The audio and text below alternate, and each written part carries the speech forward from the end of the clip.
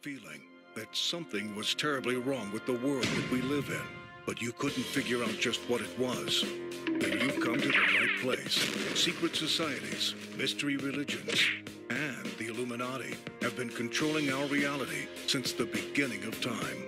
But not anymore, because there is an awakening happening, and you are about to become a part of it. Antiquities, a series of studies into Bible archaeology and history. I am Raymond Capt, biblical archaeologist and research historian. Our Creator has revealed many things to man in many ways. In addition to the written word of the Bible, we learn from creation itself and from the archaeological record of past civilizations. This series is designed to open your understanding to many truths, some of which may be new to you. Allow the Holy Spirit, or Spirit of Truth, and the Word of God to be your guide.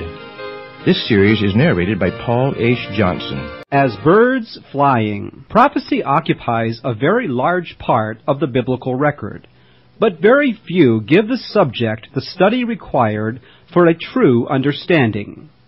It is a sensitive area because many interpretations are given to specific passages relating to the future with an emphasis that is either unwarranted or in error. Some of the most reliable clues to the study of prophecy are found by examining history. If this is done, it can be shown that the majority of all utterances in the Old and New Testament have already been fulfilled. Others remain to be explained as future events bring them into focus. Isaiah, a high-ranking official at the royal court of ancient Israel, foresaw one such incident 2,500 years ahead of his own day.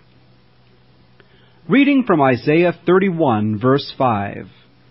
As birds flying, so will the Lord of hosts defend Jerusalem. Defending also he will deliver it, and passing over he will preserve it. Isaiah uses a peculiar way to speak of the capture of a city, Jerusalem, as birds flying. The prophet Daniel also foretold of this event. Reading from Daniel 12, verse 12. Blessed is he that waiteth, and cometh to the 1,335 days. Another prophet, Haggai, foretold the very day and the month of this same event. Reading from Haggai 2, verse 18. Consider now from this day and upward, from the 24th day of the 9th month, even from the day that the foundation of the Lord's temple was laid, consider it. I'll explain the significance of these verses in this study. To us today, these prophecies are past history, but not long past. The study will reveal the fulfillment of these prophecies concerning the capture of Jerusalem as birds flying on December 9, 1917, by the British forces during World War I under General Allenby and the subsequent defeat of the Turkish army in Palestine. For the student of Bible history with eyes to see and ears to hear, the capture of Jerusalem completed a major phase of biblical prophecy and pointing toward the culmination of this age. Palestine for centuries has been a land of battles, bloodshed, bravery, treachery, and heroes. Few other geographical areas of the world have been so fought over. In biblical times, Palestine was a strategic land bridge, a trade and buffer zone between the greater and lesser empires of antiquity. Egypt, Assyria, Babylon, Syria, and the Hittite kingdom were a few of the nations that sent powerful armies traversing this land. The Egyptians came under their pharaoh Ramses the Great and Thutmose III. Perhaps the cruelest conquerors of all were the Assyrians. Macedonian Greeks under Alexander the Great, iron-disciplined legions of imperial Rome, and Arab and Saracen horsemen poured like locusts from the desert of Arabia, inflamed by Islam and the call of jihad, or holy war, against the infidel. The Crusaders, warriors of Christendom, led by Richard Coeur de Lion, the Lionheart of England, and Godfrey de Bouillon, briefly wrested control of the Holy Land from Saladin, the Saracen leader. Finally, the cruel occupation of Palestine through hundreds of years by the Turk, the then spiritual leaders of Islam. But the soil of the Holy Land was soon to soak up more blood and witness destruction by modern technological warfare. World War I officially started on August 1, 1914, between Russia and Germany, followed by Germany's formal declaration of war against France on August 3. England entered the war on August 4, when Germany crossed the Belgian frontier. The war in Palestine began in January 1915 with a Turkish offensive against the Suez Canal.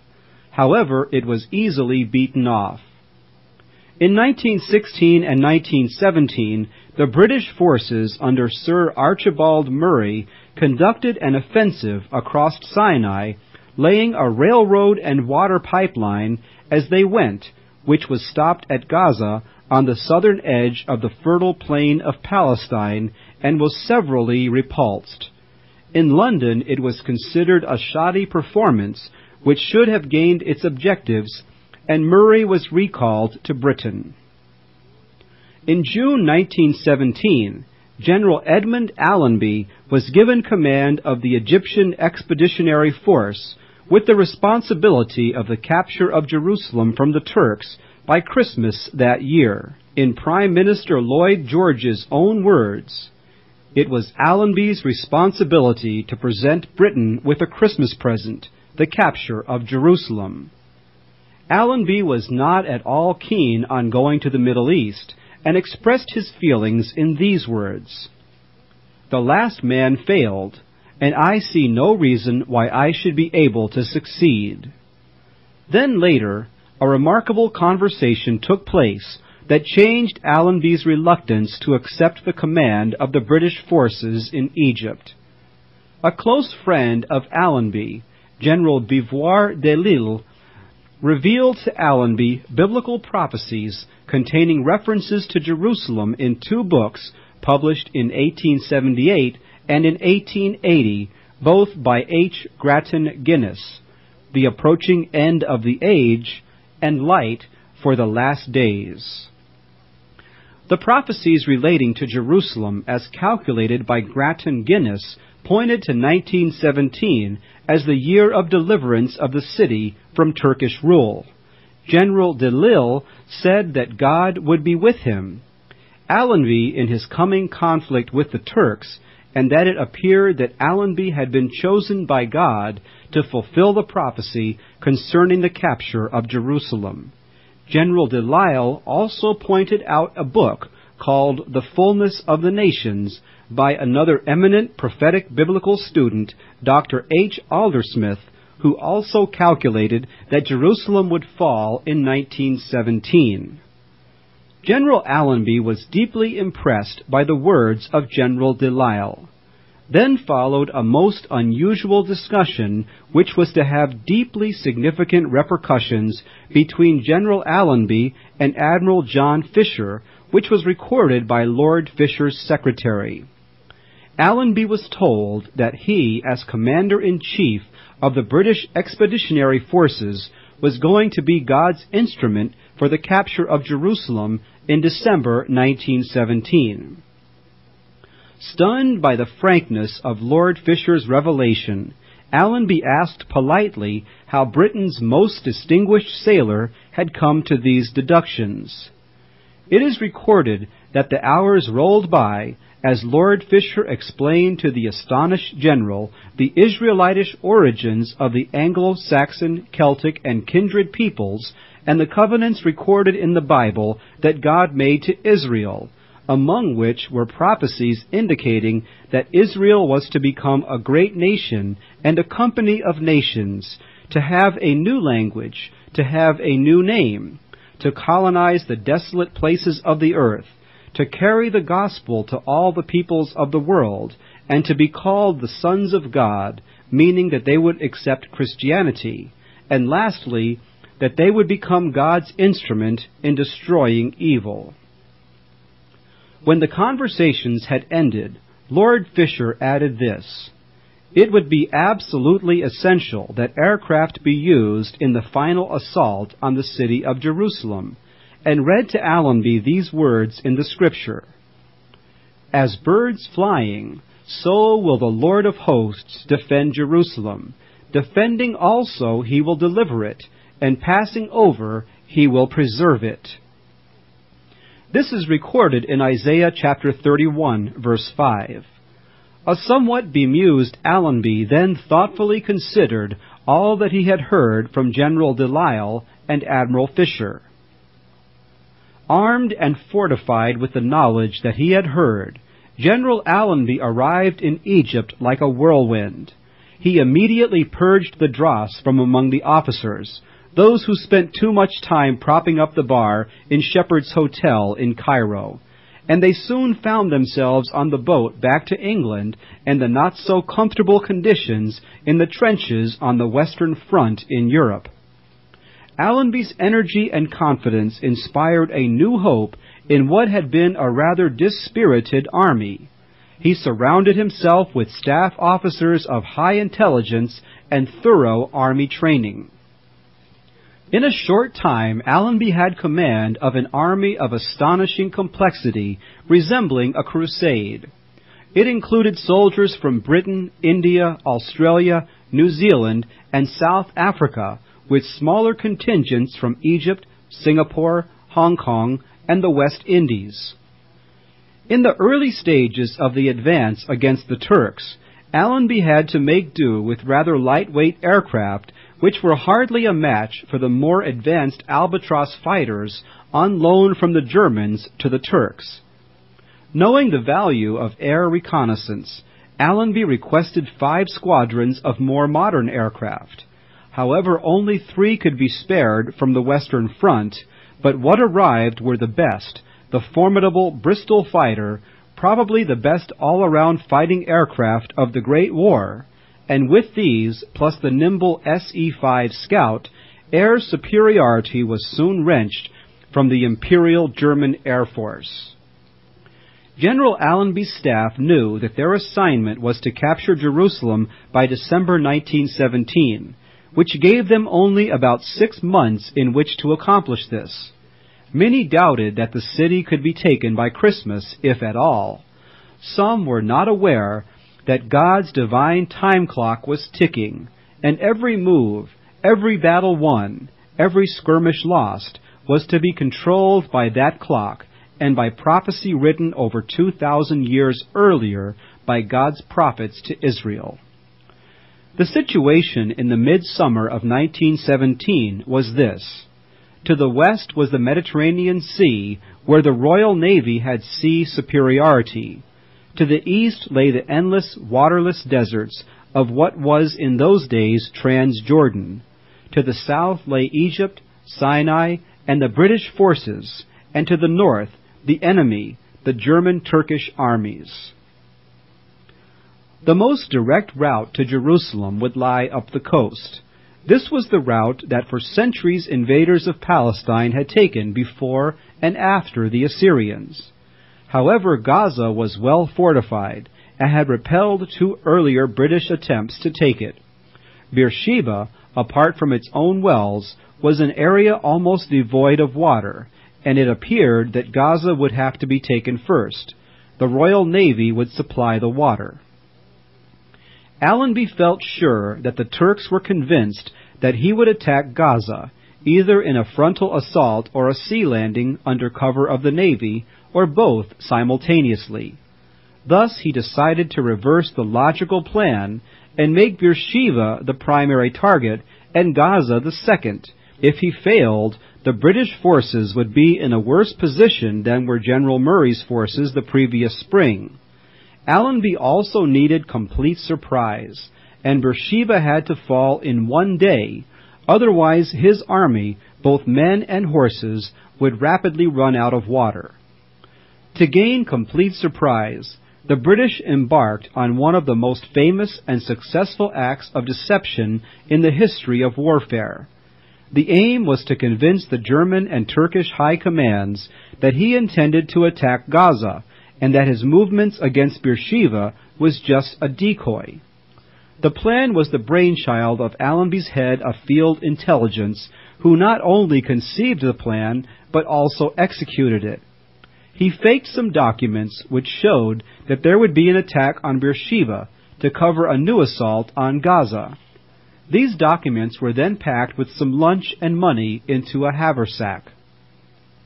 As a final stroke of genius, he enlisted the aid of a hospital nurse, and he coached her to write a remarkably moving letter, supposedly from the wife of the carrier of the documents, describing the birth of their recently born son.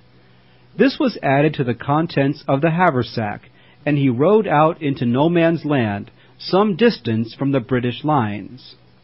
When he was in sight of a Turkish patrol, he dismounted and used his binoculars, seemingly to identify the enemy patrol, which immediately began firing at him, luckily missing him.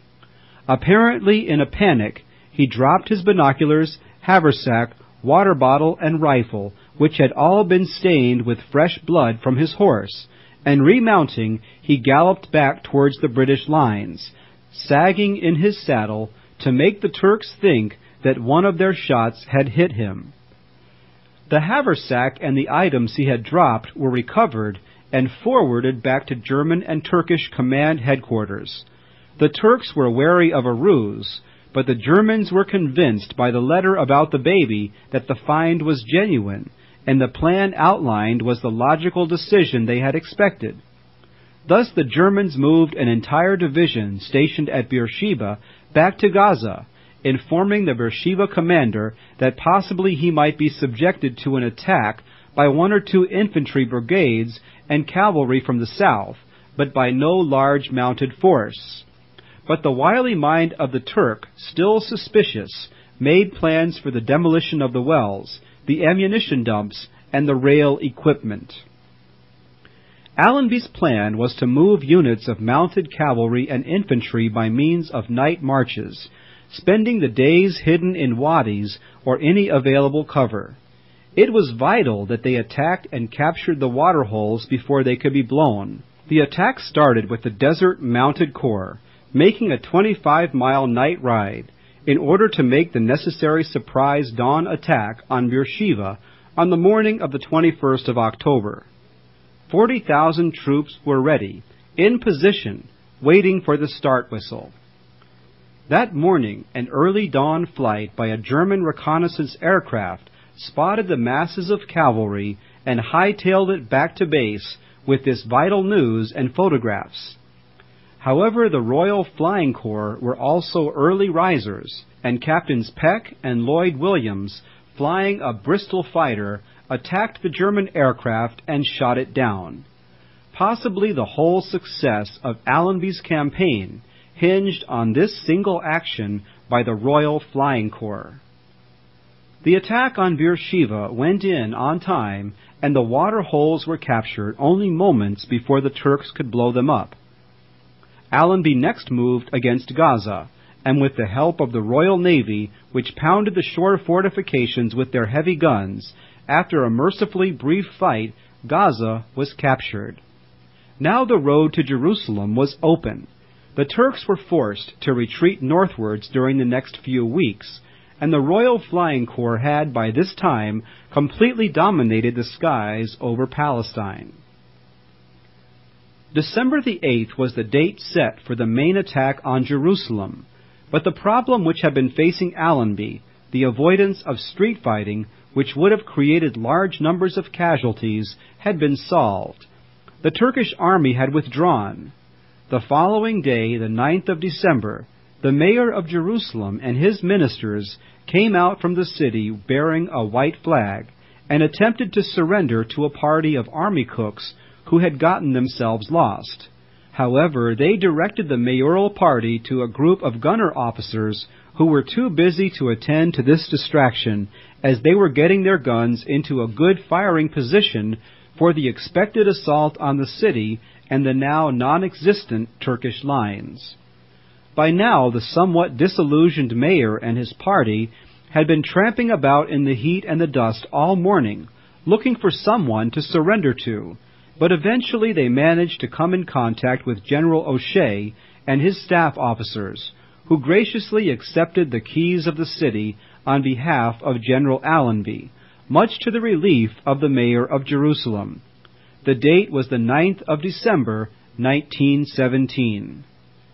As previously mentioned, Dr. Grattan Guinness was bold enough in 1886 to predict from Bible prophecy that 1917 would be the very year when Jerusalem would be delivered from the Mohammedan power, and he published his findings in 1878, fully 39 years before the date of the capture of the city.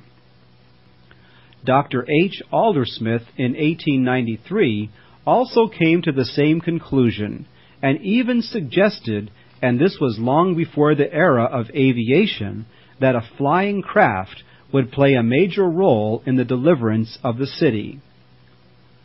Turning back to the book of Daniel, we read in chapter 9 Daniel's prayer concerning his own city, Jerusalem. The prophet wrote that in a critical time toward the end of the age, the city would be delivered from the abomination of desolation, the Muslim power, and he indicated the time when this would occur. Reading from chapter 12 and verses 11 and 12. And from the time that the daily sacrifice shall be taken away, and the abomination set up, there shall be 1,290 days. Blessed is he that waiteth, and cometh to the 1,335 days. To understand the length of a prophetic day, we read in Numbers chapter 14, verse 34. After the number of days in which ye search the land, even 40 days, each for a year, shall he bear your iniquities, even 40 years, and ye shall know my beach of promise. Thus we are told to reckon each day as a year. Confirmation of this is found in Ezekiel chapter 4, verse 6, wherein it is written, I have appointed thee each day for a year. Both verses tell us that God allotted each prophetic day for a prophetic year, so 1,335 days equals 1,335 prophetic years. If we take the rise of the Mohammedan power from its beginning in 622 A.D., and add 1,335 lunar years by the Mohammedan calendar, we come to the Christian year A.D. 1917. It is significant to note that there were Egyptian coins minted in 1917 bearing the Arabic numerals 1335. On the reverse side of the coin are the Roman numerals 1917. Islam as a religious movement dates its commencement from the Hijra, 622 A.D., when Muhammad fled from Mecca to Medina, where he was received as a prince and prophet. Not only is the date 1917 clearly indicated in the Scriptures, but the very month and day Jerusalem would fall is shown, as recorded by the prophet Haggai, as being the 24th day of the month Kislev, for which the year 1917 falls on December the 9th, the very day and month that Jerusalem fell as birds flying. Was it just a coincidence, or was it God's timing, that the English prayer book, issued in 1871, called for the lesson to be read on the 9th of December to be Isaiah's words, As birds flying, so will the Lord of hosts defend Jerusalem. To commemorate their part in the liberation of Jerusalem and the land of Palestine from 400 years of Turkish domination, No. 14 Bomber Squadron of the Royal Air Force, adopted a new insignia with its motto in Arabic, "I spread my wings and keep my promise." Obviously, RAF Command Headquarters recognized what future generations would come to forget, that divine intervention saved Jerusalem, and that they were instruments of God in the fulfillment of that prophecy. In his biography of General Allenby, General Wavell recounts a strange traditions among the Arabs. They stated, "When the waters of the Nile flow into Palestine, then will a prophet of the Lord deliver Jerusalem from the Turkish yoke." The waters of the Nile did flow into Palestine via the water pipeline constructed by the Royal Engineers all the way from Egypt into a massive water purification plant installed with lines leading off to all the army units. And curiously enough, Allenby's name, pronounced as an Arab would say it, is Allah en Nebi, means prophet of the Lord. Isaiah chapter 19, verse 23 states, "In that day there will be a highway from Egypt to Assyria." There must have been a desert track of some sort between Egypt and Palestine for hundreds of years, but whether Isaiah's words, "in that day," refers to the Allenby campaign is a matter for conjecture. However, in order that wheeled vehicles could bring up military stores to the front line, a wire mesh roadway was laid all the way from Kantara in Egypt, covering the soft sand of the desert. The capture of Jerusalem as birds flying is only one of the hundreds of examples of divine time measures that show, as Isaiah chapter 40 tells us, "The nations are as a drop in a bucket, and are counted as small dust in the balance, and that God bringeth the princes of the earth to nothing, and maketh the judges of the earth as vanity." The nations of the earth have their times of power predestined by God, who raises them up and brings them down according to his timetable, always mindful of his promises to his people Israel, promises which cannot be broken. I hope you have enjoyed this study in biblical antiquities, covering archaeological research in the Bible lands that has led to a proper understanding of the biblical text and historical events it records.